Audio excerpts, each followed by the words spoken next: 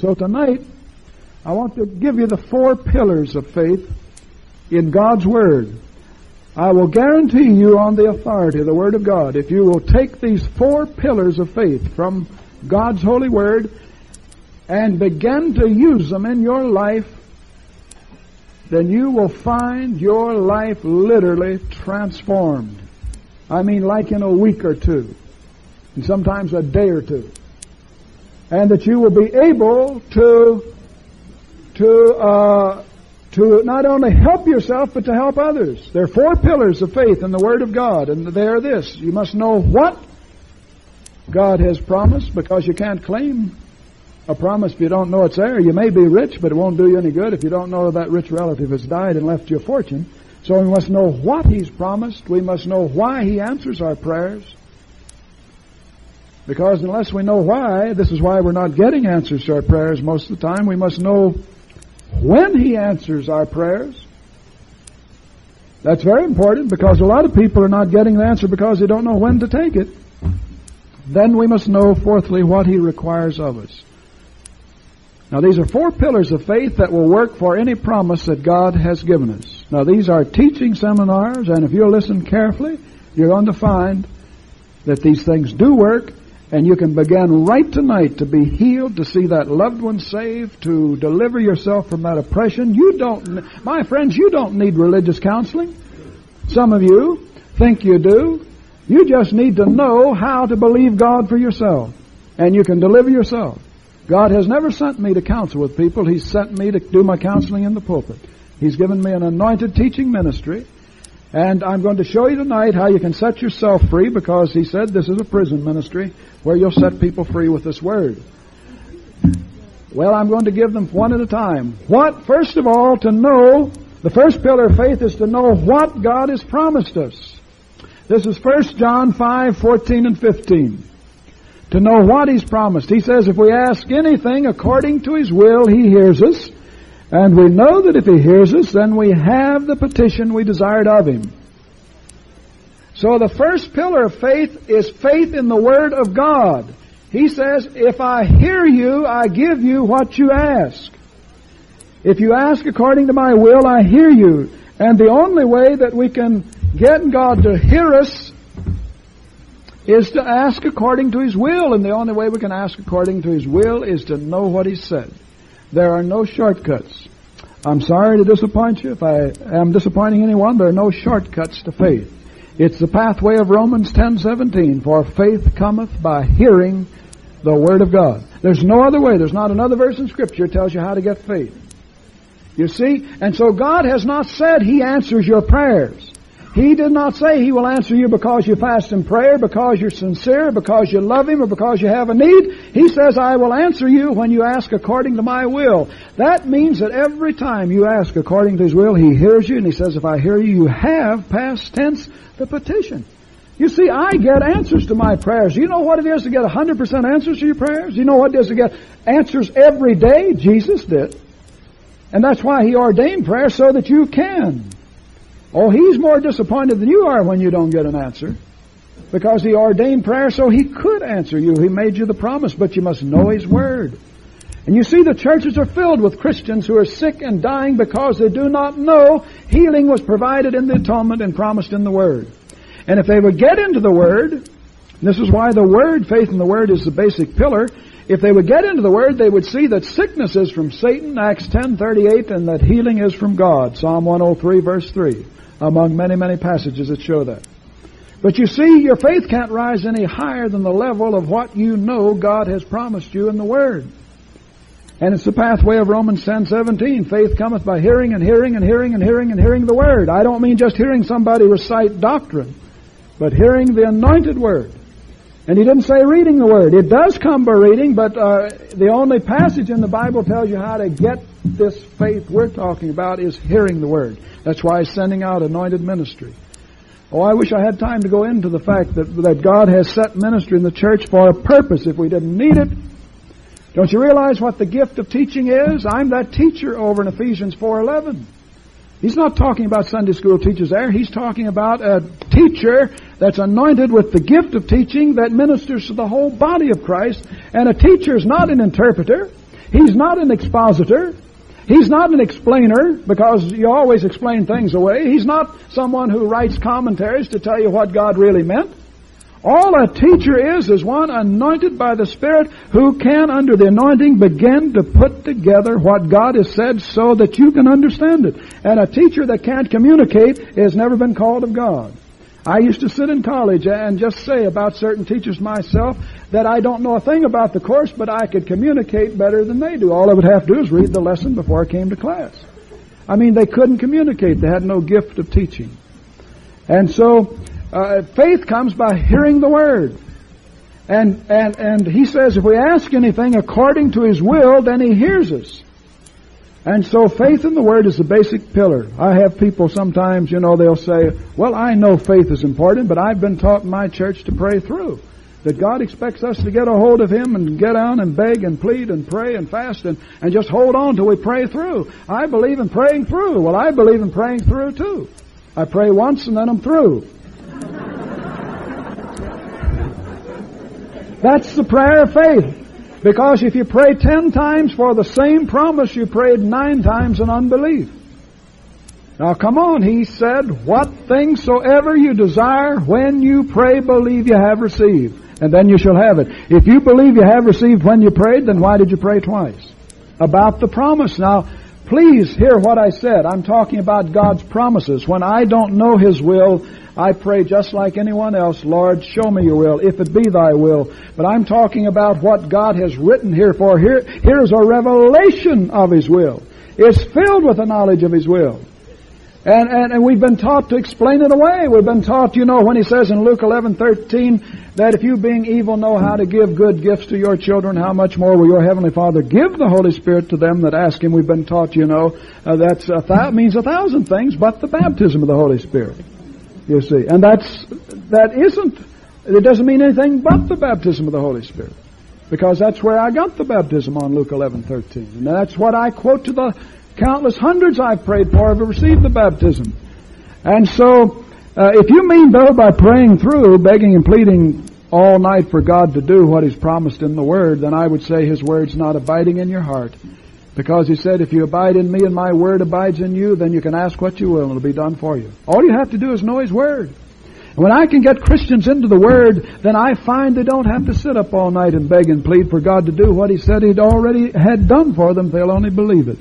But there are no shortcuts. You've got to pay the cost. You've got to come out to meetings like this. You've got to be filled with the Spirit. And you've got to spend some time with the Lord and with His Word. I mean more than just daily Bible readings, friends. You don't need a theological education, but you do need some time with the Lord in His Word. And the Spirit will teach you the Word. I could tell you about uneducated people that are doing tremendous things by faith.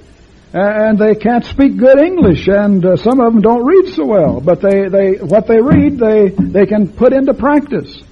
They're not trying to explain it away, but it takes time to get into the Word. And I find if I can get people into the Word and get them to hear it over and over and over and over. Well, I've been preaching on faith in some places for years. And people begin to respond automatically to the Word of faith. And you can get healed just sitting there by listening to the Word of faith. But faith doesn't come easy. It comes by hearing the Word of God. Just to make my point, I don't know how many of you will be back for the 3 days that we're going to be teaching on faith. You see, I don't know that. It's just part of the cost that we have to pay because, you see, whatever is so important has to be set aside. When God sets ministry, anointed ministry into Atlanta, we have to set aside something else for that week. We just have to do it. If I'm making my point to some of you, praise the Lord. Because you'd be surprised how many come after every time. Even though I'm saying this, some will do it anyway. You watch. And I'm not saying it critically or anything. I'm just saying it because it's true. People will come right after me saying they will do this. They'll do it. And say, I want special counseling and ministry now or in the morning because I can't get back tomorrow afternoon or tomorrow night. They always tell you they can't get back. Well, I'll say, faith comes by hearing the Word because I can't counsel with you like I can preach. Something happens when I get up out of the chair. That it just does. It's different because faith comes by hearing the Word, and you would find that's true. I'm a pretty quiet fella, People always want to take me out and feed me and all of that, but I like to be alone with the Lord, and I read His Word, and I study, and I pray, and I'm writing books, and I'm just, I'm not antisocial, but I'm just not I'm not a talkative person. You know, some people can talk all day, they've got the gift of talking or something, and I just don't have that gift. But when I get into the pulpit, the anointing comes, and something happens.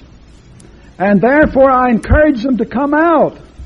And I've had people time after time, when they would take heed to that and come out, say, now I don't need counseling, because you answered it in the message. Don't you realize, dear soul, you've got all sorts of problems, and God loves you, and He knows that, and He brought this meeting together, and He's sending anointed ministry in here to bring your problem and the answer together? Why, it's so simple. And yet there are some people who won't be satisfied with that. They've got to have a half a day of your time for religious counseling, because you see, every one of us think that our problems are different. But you know, the answers are the same. Jesus, Holy Spirit, faith. Because if I counsel with you for 2 or 3 hours, I'd end up with Jesus, Holy Spirit, faith. Whichever one you needed. All three, or whatever one you needed. And you have to understand this, that faith isn't going to come by you hearing it once tonight. Oh, it'll work some, yes. But you see, what are you going to do in time of testing? What if the symptoms come back? You've claimed your healing. And then I see you 6 months, like I do see people, and they say, I don't understand it. I was healed 10 days. And then all the symptoms came back. I guess I wasn't healed. I said, no. But you know, if a person would come out all 6 nights, or 7 nights, or 8 nights, or 3 nights while you were there, they would have known what to have done when the symptoms came back. They would know how to resist them and all. And you see, and you just they can't hear that one night. I mean, because you read a promise once, faith doesn't come by just reading it once. You've got to get into that Word and read it over and over and over and over, and faith will come. I'll guarantee you it will come. If it doesn't come when you read it 10 times, read it 20. If it doesn't come 20, read it 50. If that faith hasn't been there on that promise when you read it 50, read it 100 or 500 or 1,000, faith will come. Because He says faith comes by hearing the Word. I was ministering up in Minnesota here a while back, and I saw a husband and wife walk in that I knew from another ministry in Muncie, Indiana, where I'd been ministering for several, well, actually 3.5 years. And I said to them, I said, praise the Lord, good to see you. But I said, you'll probably be hearing some of the same faith principles I've taught in Muncie, Indiana. I said, they need it up here too, you know. You can't just start all over if people have never heard it. I mean, people have to realize that. Oh, she said, that doesn't matter. She said, we need to hear it again. She says, we need it again. Well, praise the Lord for people that can sit and hear the same principles twice. And that night, though, that isn't why I'm telling you that, the Lord gave her a vision. And she told it to us the next day. She said, I saw a tree house. You know what a tree house? The little boys build in the trees out of used lumber, rusty nails, use an old brick for a hammer. Well, do you or not? Do you know what a tree house? I mean, I have to explain what a tree house is if you don't know, but tree house. She said the Lord showed me a tree house, and it was all lopsided, and the nails driven half in, and the Lord, she said, spoke to me and said, that's your faith, the first time you heard Brother Freeman. He said, now that you're going to hear Him again, you can drive the nails in. Straighten it up. You know, get the thing built. And so faith comes by hearing. It's like a working man's need for 3 meals a day. Because he ate breakfast doesn't mean he can dispense with dinner and supper. He has to keep eating. Because you've eaten breakfast a few years, you can't say, well, I'm well acquainted with this. I think I can dispense with breakfast, and I don't need that anymore. And so it is with the word of faith. You have to keep eating it, because He says, when you ask anything according to my will, I hear you. And the only way I know for you to know what He said is to keep hearing it, because my faith grows every time I hear me preach it. It does. Faith comes by hearing the Word. I hear things come out by the Holy Spirit I never heard before. And I grow and I learn. I've been in meetings over and over where people get healed because they'll sit and listen to the word of faith and be consistent. Like in one meeting where a woman was deaf and she had her hearing aid. This was last summer. And we were preaching the word of faith, and then one night when I got done, I went on out and they began to jump up and give the testimonies of faith, how God had healed them and met their needs and all. And I learned about this after it happened. And she said, I was sitting there listening to the testimonies. faith and all. And she said, I wondered why everybody began to talk so loud. And she said, suddenly it dawned on me that God had healed me. Sitting there listening to the word of faith. We see it happen all the time. As you sit and listen, you begin to respond unconsciously to the word of faith, and you begin to use faith as a normal response in your daily walk. You see, I don't have to pray about my material needs. I walk in total faith in Matthew 6 day to day. And because God sees me walking in that faith, and it's a constant confession of that fact, then He just blesses me abundantly. And it works that way for any promise that He makes us. But you see, you release your faith as you're paying the cost of hearing the faith, because you're learning what God has promised you as you're sitting there hearing it. Erroneous ideas are getting straightened out. Some of your theology is getting buried where it ought to be. And some of the truth is being resurrected out of the Word of God. I was in another meeting where I pointed over to, in this section, I said, there's somebody right here with a hernia. Right here. You see, the Lord shows us things occasionally to quicken faith. And nobody raised their hand. I just held on. I just get kind of dogmatic sometimes. Not going to turn loose. I said, it's right here. It's right here. And finally a woman slipped her hand up. I said, is it you? She said, yes. And I said, you come after the message. God's going to heal that. That's why I showed it. And so I went on and preached the message of faith, and when I got done, I said, all right, we're going to start with you. You come. And then the rest of you who want healing, you come. Oh, she says, I don't have to come. She said, as I sat there listening to the word of faith, so that hernia just went down like putting a pin in a balloon, just evaporated. She says, it's gone. She said it was so serious the doctors won't even operate on it because they're afraid to. And she said, the reason I didn't raise my hand, she said, I didn't think there was much of this business. Somebody's always pointing out there and saying somebody's got something, you know. And she said, but she said, he just held on. He wouldn't take his hand away. He says, right over here, right over here. But it was the word of faith. And in another meeting up in Harrisburg, Pennsylvania, I said, somebody here has a back trouble, pain, and serious, and you come and God will heal you. Well, the brother who had it didn't come because he told me after why he couldn't. He said, when you called for that person with the back trouble, he said, that was me, because he says, I've had it for years. He said, I've been going to the chiropractor. He's been treating it. And this was Monday night. I'd started the meeting on Sunday night, teaching on faith. And he said, I came Sunday and heard the message of faith. And he said, I had an appointment tonight to get a treatment for my back. And I had the choice between a treatment or another, taking a gospel, you know, some medicine from the Word. And he said, I decided to come and get some more medicine out of the Word. And he said, when you called for the person with the bad back to come, he said, that was me, but it couldn't, because he said, as I sat there listening to the Word, he said, God healed it instantly. Disappeared.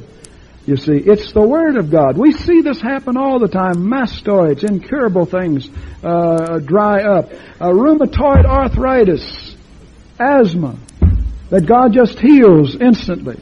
Because it's not what I'm doing, it's what you're doing by your presence, hearing the word of faith. Because as you hear the word of faith, you know what God's will is. And when you know what His will is, then you can turn faith loose for it. Because He said, and prayer is not just words, friends, it's suddenly, you see, well, I see it now, divine healing is mine, and all I have to do is believe God, and oh, praise the Lord, Lord. And you're just sitting there communing with Him, not even uttering words, and your faith is released. Well, we'll be preaching on prayer this week, and you'll find out that prayer sometimes is just one word, like the name of Jesus. Sometimes, you know, when that old plane's falling, that's all the time you've got to say. That's one of the best prayers I know. Jesus! You'll be surprised what'll happen. That's the name the Father hears, the angels reverence, and the demons tremble before. And so, it's the word of faith that delivers and heals. The first pillar of faith is His Word. You must know His Word. And because Christians do not know His Word, they're letting men teach them that it's not always God's will to heal the sick. It's what I used to teach. And you should always pray, if it be Thy will, or not my will, but Thine be done. And God does not tell us to pray that way. That's man's teaching. Not about His promises. Pray not my will, but Thine be done, when you do not know His will. But when He gives you a revelation of His will, that they lay hands on the sick and they'll recover, He didn't say, go lay hands on the sick and say, now Lord, if it be Your will, let them recover. It's a revelation of His will to tell you to do that, to lay hands on the sick. When He says the prayer of faith will heal the sick, it will heal the sick. And so because we do not know His Word, we cannot pray according to His will, and therefore we cannot release any faith. This is so basic, is why you have to start here. You've got to pay the cost of knowing His Word. I don't mean the letter, I mean the spirit of His Word.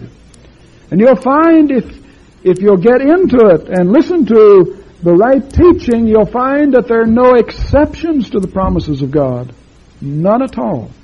No exceptions. There are conditions. And that's where we've made our mistake. You see, we've not met a condition, we say, well, I must be an exception. No, there are no exceptions. If there were any exceptions, then He'd put the exception in the same verse or right under it, or at least in the context, and He doesn't do that. He says the prayer of faith will heal the sick. The prayer of faith always heals the sick. I've never seen the prayer of faith fail to heal the sick. But there are about 5 or 6 conditions in James 5, 14, 15, and 16 that we must meet. And you just fail to meet any one of those, you're not going to be healed. That is if you use James 5. If you use James 5, you better use oil. There's no healing in oil, but you just better do it the way God says. It's one of the conditions. And maybe some didn't get healed because they called for the elders of the church and you thought, well, I'll just go lay hands on them and pray. Well, He didn't say to do that. He said, anoint them with oil in the name of the Lord, and the prayer of faith will heal the sick. And I already gave you 3 conditions right there. And He says, if you've committed any sins, confess your faults one to another so that you might be healed. There's another condition. Unconfessed sin keeps a lot of people from getting healed. And God doesn't show you their sins always. Sometimes you can say, well, I see there's resentment in your heart. You'll have to give that up. But seldom does God show that. And that person, He's already dealing with them. If they don't give up the resentment, then there's a condition they did not meet. That doesn't mean there was an exception because they didn't get healed. They didn't meet the condition. But this is why you have to know the Word of God. And when you know it, you can pray that prayer of faith. The easiest thing in the world for me to pray is the prayer of faith. And the easiest thing in the world for you to pray is the prayer of faith. But you cannot pray that prayer of faith if you think over there in Deuteronomy or Hezekiah or somewhere, or Leviticus. There's an exception. You have to know the Word. You don't have to be a theologian, you just have to know the Word. And you can learn the Word on healing in 1 or 2 evenings, my friends, so that you can stand in faith on that. Oh, I've heard of exceptions, but there are none. Brother up in Canada, I was up there twice, I believe last month, and a brother said, well, we prayed for a man with cancer in our church. We had your book, and we read the book on faith, and we prayed for him. We believed that God healed him, then he died on us. And he said it shook some of us up. He said, we don't know what to do next. I said, well, I'll tell you one thing, brother. There are no exceptions, but there are conditions. I said, if I would just take the time to talk to you long enough, I could show you where you missed it. Because I said, in my experience, I can always show people where they missed it. They missed some condition. There are no exceptions from God's side. He makes a promise. He says, I'm not a man that I should lie. I'm not a man, the son of man, that I should repent. He said, if I say a thing, I'll do it. If I promise you something, I'll bring it to pass. I said, that's God's side.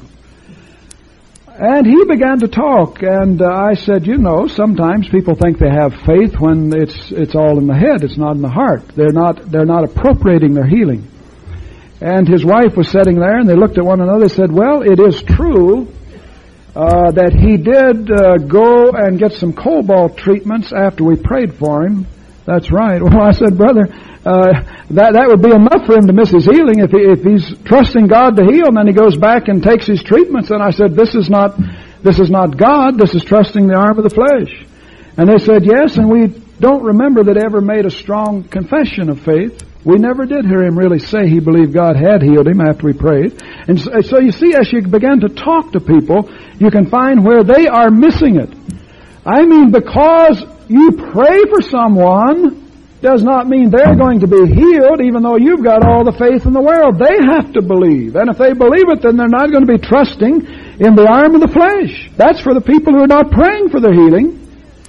And they're going to be confessing they believe they're healed. If you don't confess it, then you don't believe it. If you don't believe it, then you're not going to receive it. And another woman said, oh, I know there must be exceptions, because she said, I have a good friend that her husband died of leukemia.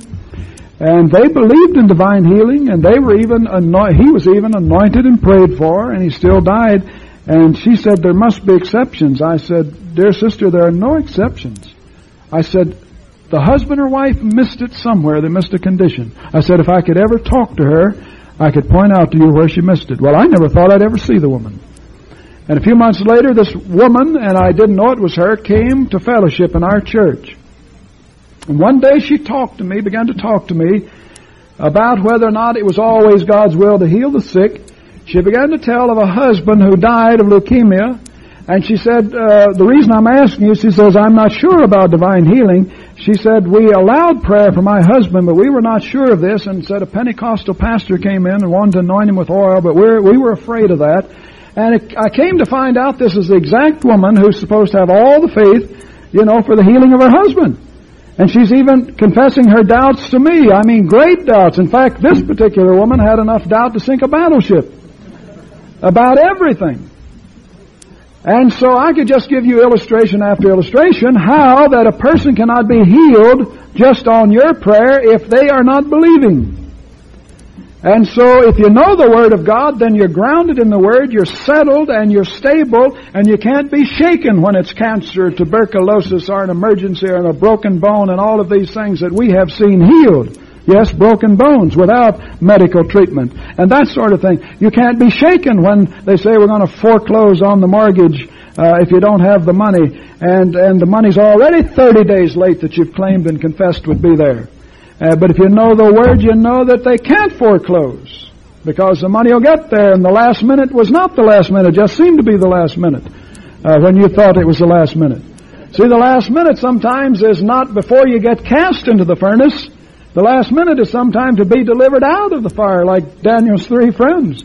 They thought the last minute was some people would think the last minute was before they were cast into the furnace, but no. A lot of times God will let you go into the fire, into the furnace, and He'll deliver you out of it. And I'll tell you, that'll teach you the difference between faith and hope.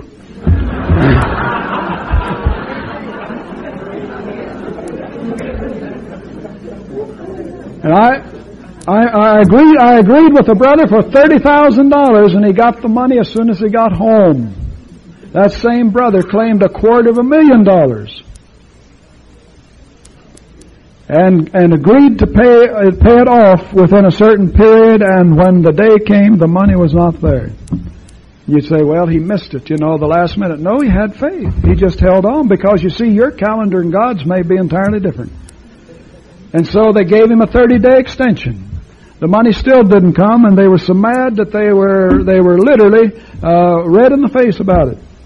And he'd already been paying in on this thing, and he looked like he was going to lose it all, and so he just held on.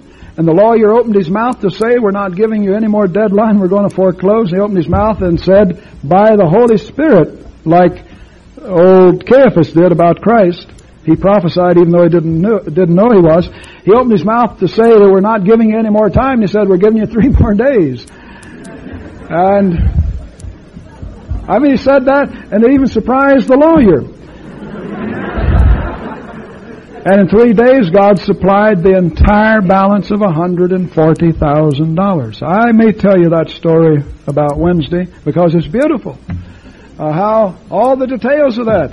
And there are no exceptions to God's promises. Just hold on to His Word, and if you know His Word, even though the deadline arrives, you know that the deadline is wrong and that God is still going to meet another deadline. And it happens all the time, but you've got to know the Word.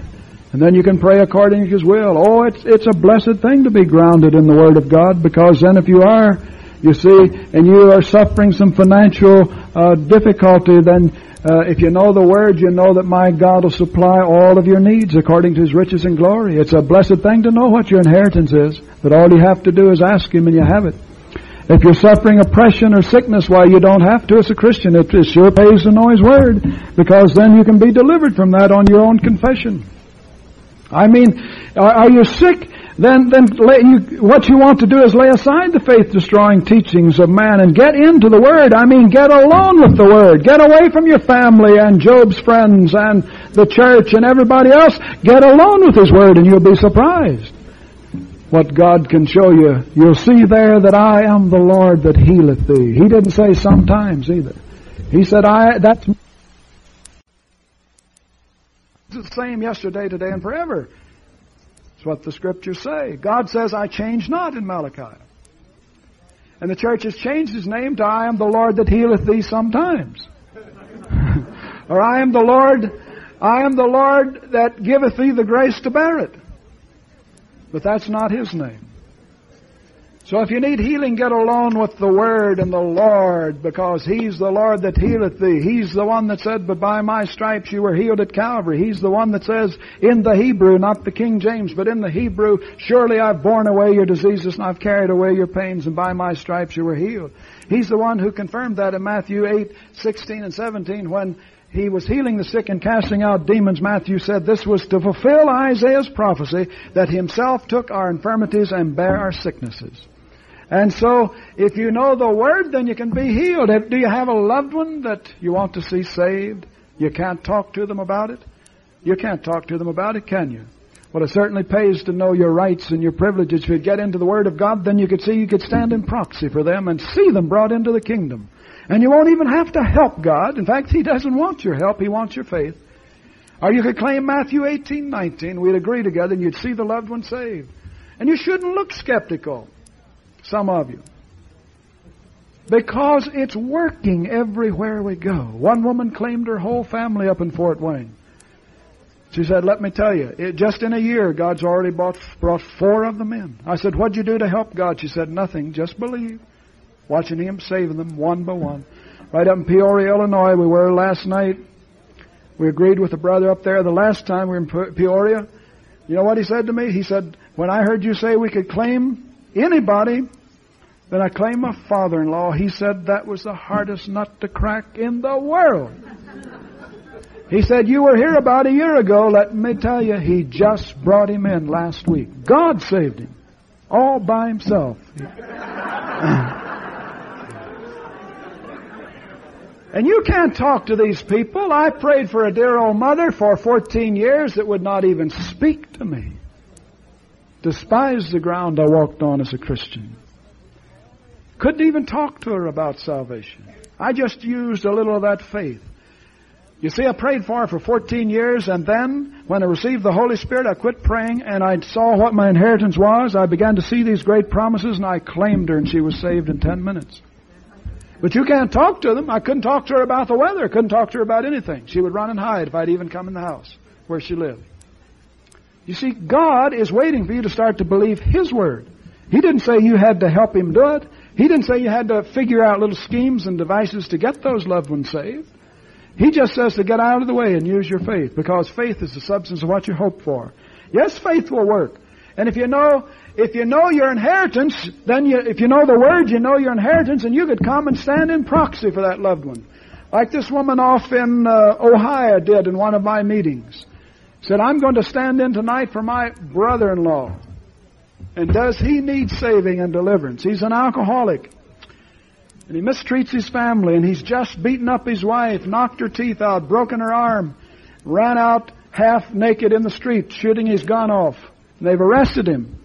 She says, I'm agreeing that he's saved on the basis of this message, Matthew 18:19. I agreed with her, and she wrote us, or told us, I don't know which they write and call and all that. She said, let me tell you what happened. She said, while we were agreeing, something happened. That was a Saturday night. And she said, he called me and said, I'm out of jail. Well, that was a miracle. He says, I want you to come and talk to me, because he said last night something happened to me over in my jail cell. He says, I don't understand it. Well, that's when we were agreeing together. He said, something happened to me. He said, I want you to come, and she says, I know you're a Christian. I want you to come and tell me how to be saved. I want to know Jesus. And praise God, she said, I went over there and he was saved. And she said, that isn't the whole story. 11 others have already been saved as a result of something like that, getting saved. Hallelujah. Oh, it pays to know the Word of God. Faith in the Word is the basic pillar. You see, your faith can't rise above the level of what you know, K-N-O-W, not hope or guess or suppose, not even think you believe, but what you know He promises you. I got healed of an incurable heart condition because I knew healing was in the Word, and I got healed on the very verses I was teaching in the seminary that are not valid for today. Which proves a difference between believing a thing and knowing it. You can't just hope that's going to work. You have to know it. And when you know what His Word promises, my friends, and you are so grounded in the Word, that becomes a pillar of faith. Well, I won't take us long on the other three. The second pillar of faith is to know. I'm not done on that. I just quit.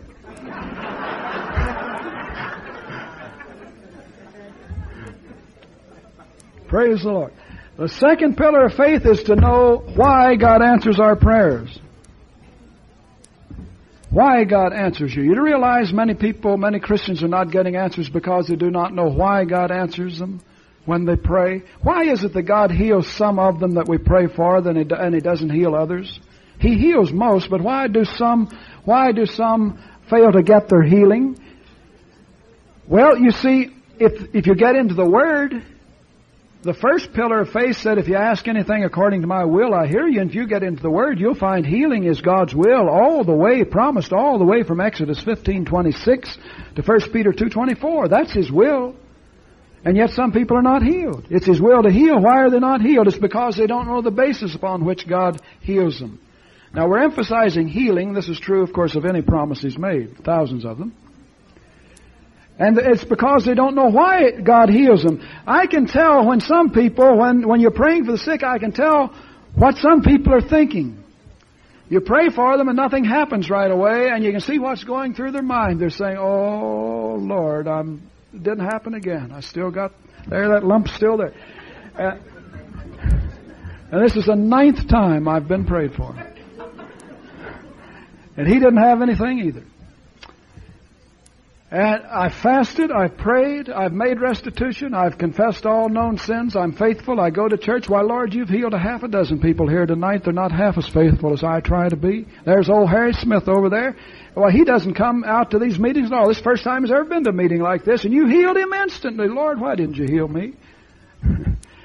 Well, I can see why God didn't heal her. Can you see why God didn't heal her? God is not going to heal a person because they say, Lord, I'm faithful, and I go to church, I pay my tithe, and I fast, and I pray, and I made restitution, and I confess all my sins. Those things are important. But God does not heal you because you're faithful, because you serve Him, because you love Him, because you have a need. God heals you because He says in His Word He will heal you, and you believe His Word.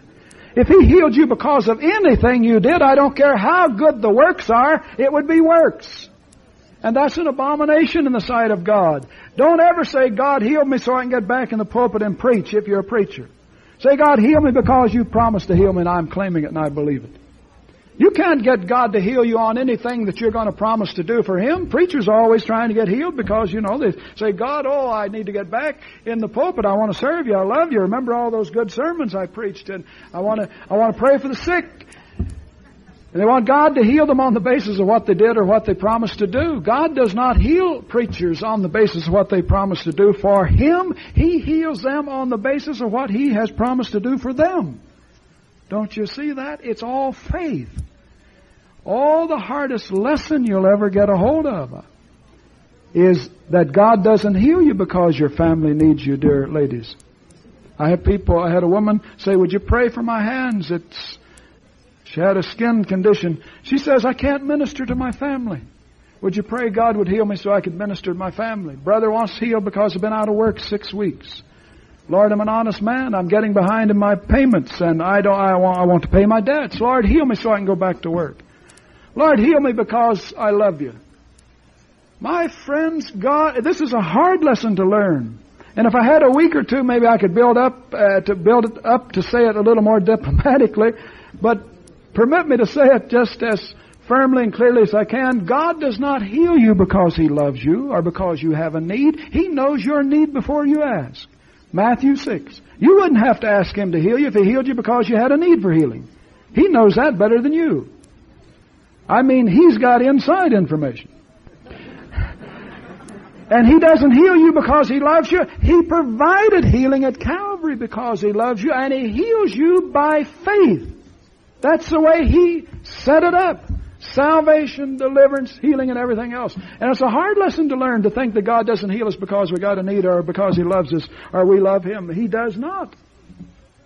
That's emotion. And emotion has a place, and that's what you hope is compassion, and compassion has a place. But He heals you because He promised to heal you in His Word, and you say, Lord, I believe Your Word. Now that's when God begins to rejoice on the throne. And He's going to say, great is that faith. That person's believing they're healed even though they don't deserve to be healed. He heals old drunks in the gutter. Before He does, 12 Christians have been baptized in the Holy Ghost for 12 years. Because the old drunk isn't trying to get anything but just his sins forgiven and his cancer healed. And has nothing to offer God but a stinking old alcoholic prayer. And God heals him instantly. And the third pillar of faith is to know when God answers our prayers. When does He answer? Well, 1 John 5:14 and 15 said, if we ask anything according to His will, He hears us. And we know that if He hears us, we have, past tense, the petition we desired. So He says you have it when you pray, if you've prayed according to His will. Mark 11:24 says, when you pray, believe you have received, and you shall have it. Now, when are you to believe you have received the answer? When you pray. Mark 11:24. And so many times Christians are not receiving the answer to the prayers because they don't accept the answer when they pray. You are to accept the answer when you pray. The manifestation will come later. Maybe a moment, maybe a month, maybe a year. If any of you can stand it, it may be poor old Abraham, 25 years later. But he said, believe you have received when you pray. I see people come frequently in our meetings and say, you know, when you were here last time, you prayed for me, and I was healed, but said I was only healed 2 days. What does this mean? Another one say, you know, I read your faith book, and I tried this, and I put away my medicine, but I don't see any marked improvement. Can you tell me what this means? I still have my symptoms. Do you know what that means? I say, yes, that means that you're listening and looking at your symptoms rather than the Word of God. See, the Word of God does not say when you pray your symptoms leave. It says when you pray, believe you have received the answer to your petition. There is a difference. I mean, if you feel better, fine. I'm all for people feeling better immediately. If your symptoms leave and never come back, you don't have to battle symptoms, then fine. I'm all for that. But the Bible doesn't say a word about healing being in the area of feeling. It's in the area of faith. Faith is the substance of what you hope for, not feeling. And if you feel better after we pray, then you say, I'm healed. Well, what if you don't feel better? Then that means you're not healed, if you go by feeling. But if you go by the Word, then you accept the answer when you pray. Oh, friends, I'll tell you, you're just going to have to hear it all before you reject the fact that God says you are to believe that you have received when you pray. Not when you feel better, not when the circumstances change, not when you stop limping, not when the heart starts beating properly, not when the deaf ear actually opens. He says to believe, I have heard your petition when you pray. Now, I can't preach every message that we need to hear in one sermon, and so you're just going to have to bear with that. That's what he said, to believe you have received when you pray. A woman said to me, that sounds like Christian Science, telling yourself you have something, you know. I said, no, that's Christian sense. She said, that's mental suggestion. She said, it'd be dishonest to say I've got something I don't see. I said it'd be dishonest to say you don't have it when God says you do, if you'll believe it. That's being dishonest, because if He says it, then whatever contradicts that has to be the thing that's out of harmony. Don't you realize that if God says by His stripes you were healed at Calvary, and you don't feel healed, that if you start confessing what He says, then the thing that contradicts what He says has to give way to what He says. I mean, He's God. Nothing can contradict God forever. That's why He says for you to believe when you pray you have received your answer, and you'll have it. And so she said it's mental suggestion. You know, telling yourself you've got something you don't feel or see yet. Well, now, if you mean by mental suggestion telling yourself you have something, or telling yourself something is true that isn't true, well, that won't work. If the house is on fire and you see the flames and smell the smoke, you can just tell yourself all you want, the house won't burn, it isn't burning, and you just better be ready to get out. If the boat is leaking and you can't swim, mental suggestion isn't going to help you. You can just suggest all you want that it isn't leaking. You can ignore the sense evidence that your feet are getting wet, but you better know how to swim. Mental suggestion won't work. But it's not suggestion, but confession. When you take a promise of the Word and confess it, even though your intellect, your reason, your feelings, Job's friends, the doctors, circumstances, and x-rays contradict what he says, then what God says will come to pass. The last pillar of faith is to know what God requires of you in the area of faith about these promises. And what does He require of you? This is Matthew 6:34. Would you mind looking at that or listening carefully to it? Matthew 6:34. Here's the last pillar of faith. Take therefore no thought. That's really hard to do, isn't it? Take no thought for tomorrow can take thought for itself. He's telling us here, the last pillar of faith is to learn to live one day at a time. That's today. You can't live yesterday, it's past. And he says here, take no thought for tomorrow. And all through Matthew 6, he is stressing this emphasis of verse 34, to live today in total faith and trust in God. Live one day at a time. He's saying stop trying to live tomorrow today. That's why you're sick. That's why you have your anxieties. That's why you're not getting answers to prayer. He says just live today, and that's all I live. I forget the past. And I don't even concern myself with the future. I couldn't do anything about it anyway because that's what he says. He says just live today in total faith in Jesus Christ. And do you know what one day is? It's just 24 hours. There isn't a person here that couldn't trust God for 24 hours. Don't you believe you could trust God for a day? Why, sure you do. You'd be surprised how much faith then you can release one day at a time. And those of us who are walking by faith have put yesterdays behind us. We are taking no thought for the tomorrows, and we're just living today. We get in trouble when we try to live yesterday and tomorrow today. You can't do it, and God says you shouldn't do it.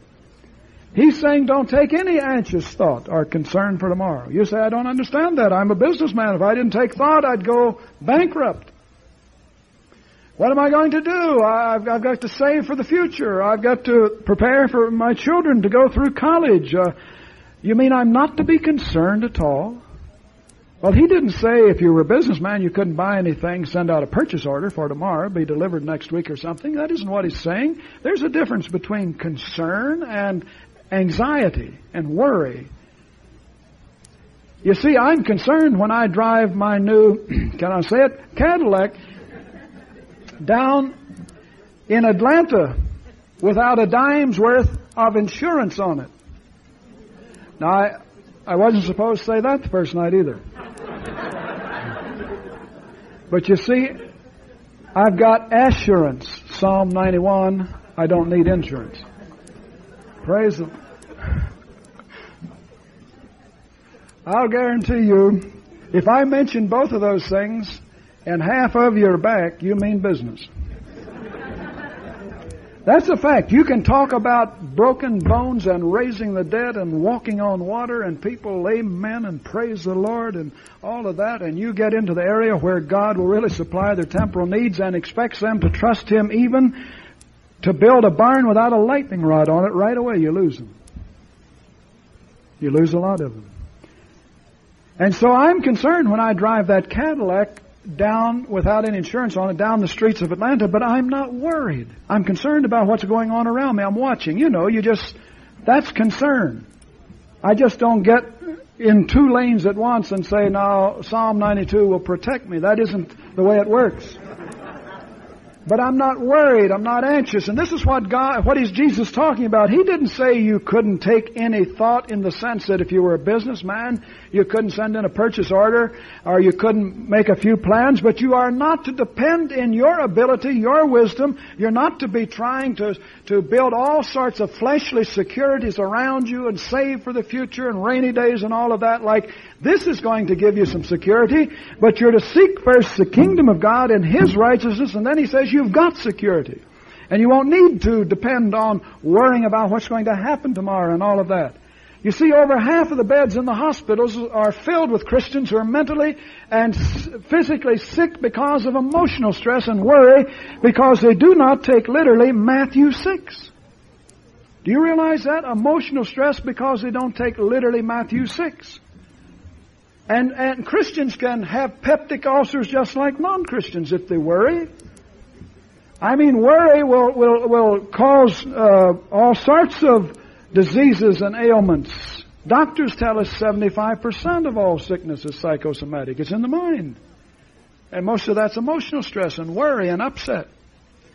And so people are saying, if I could just get a little more income, I could quit worrying. If I just get an increase in salary of 10 or 15%, then I could stop worrying and seek first the kingdom. No, if you got a 10% increase tomorrow in pay, you would increase your spending 10%, you'd increase your worries at least 10%. It's just a vicious circle. You'll never get rid of the problem by getting more money. You see, I make more, God supplies more, as I say, in a year than many executives. And I used to get back, I remember in college I had an income tax report I filed, $700 a year income, had a family of 5. You say, how'd you make it? I didn't. God did. God provided. But $700, and I didn't save any of that $700.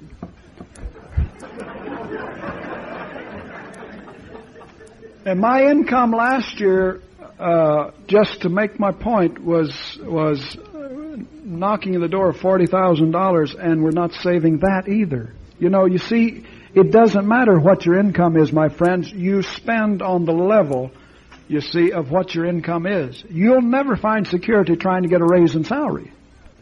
You'll find security when you've begun to practice Matthew 6. And the reason he can give me so much is because he knows I'm not saving it for a rainy day. I mean, we're using it.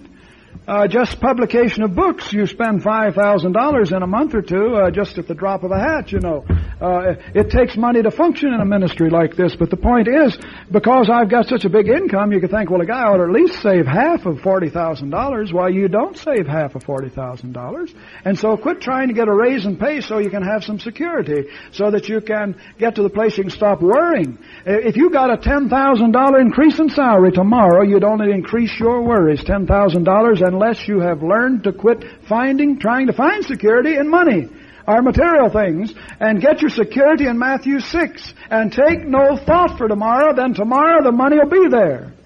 And if it isn't there tomorrow, it'll be there the next day. It'll be there because it always has been there for going on 20 years now. You see, people are not secure today. They've got more money than they ever had, but they're more insecure than they were 50 years ago. Christians are dying by the tens of thousands of ailments, illnesses, everything from heart conditions and nervous breakdowns and peptic ulcers and you name it, because of emotional stress and worry, because they've never learned that it doesn't matter how much money they have or get, it doesn't matter how many bedrooms are in their home, it doesn't matter how many cars they own, it doesn't matter how much food they can buy, they can still only live one day at a time. They can still only eat one meal at a time. They can still only sleep in one bed at a time. They can only drive one car at a time. And even the man who collects your garbage can do that. And he doesn't have your ulcers. So Jesus is saying, if you want to learn what total faith is, then do what I said and take no thought. This is where I started in 1952 in Matthew 6. That's why that we have such a blessed life and walk of faith, is because we were shut up to bankruptcy, and it was either God or failure. And praise the Lord, it was a wonderful choice just to turn yourself over to the Lord. You couldn't do any worse, friends, than to believe God. All you can do, I tell some people when, they're saying, oh, what if I die if I just trust the Lord? Well, I said, you can't do any more than die. You'd think like you were losing your salvation, or the world would explode ahead of schedule or something. You're not going to die if you believe God for a promise. But I'm saying, let's face it, you couldn't do any more than starve or die. it's not like you were totally lost for eternity. We're making such a big thing out of trusting God. So all I could do, I was already bankrupt. I couldn't do any worse. And I wasn't thinking in those terms. But let's face it, friends. When it's God or failure, then it'll never be failure if you trust God. And Christians have to learn it doesn't matter how much money you have, that you're going to worry. It doesn't matter how much security in a material way you have, you're going to worry about your security. You're going to build the fences a little higher next year, get some new locks for the doors, get a bigger caliber gun to keep the people away from stealing the bigger safe you bought to hide your money in. And the watchdogs, you need two. I mean, you never get security in fencing things in and trying to find security and protecting what you... The only security you'll ever find is to take no thought for tomorrow. No thought. And seek first the kingdom of God. In fact, the only way you're going to live that victorious life that we talked about earlier, 365 days a year, is to start living those 365 days one day at a time in total faith. You see, I don't worry about tomorrow. That's why I have victory today. I don't even think about tomorrow. I have to go look at the schedule to see when to speak.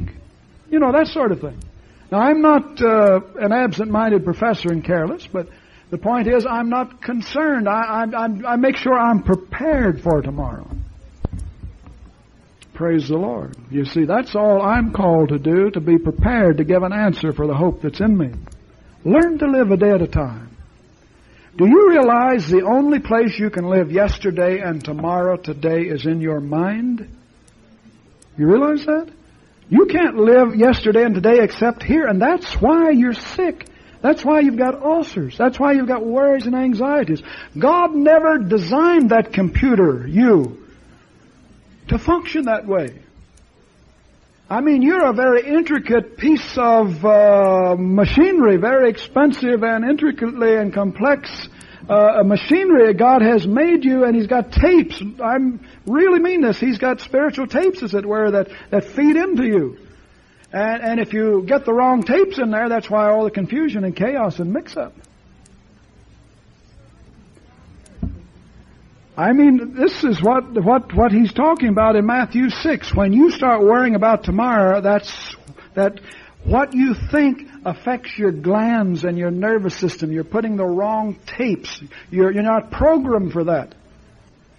And that causes something to happen in your stomach. You secrete too many gastric juices, and it results in peptic ulcers, and Christians get sick. And then that can become a cancer. Fear, Job said, that which I fear has come upon me. And so we must see that you can't live tomorrow, yesterday, today, except in your mind, and that's where you get in trouble. And so learn to do what Jesus said. To live today in total faith in God. Put the yesterdays behind you. Take no thought for the tomorrows. You can do it. Just tell yourself you can. Because that's your confession. I can. Don't say I can't, I can't, I can't. Say I can, I can, I can. Praise the Lord. Will you say that? Would you stand with me? Hallelujah. Would you stand with me? Amen. Hallelujah.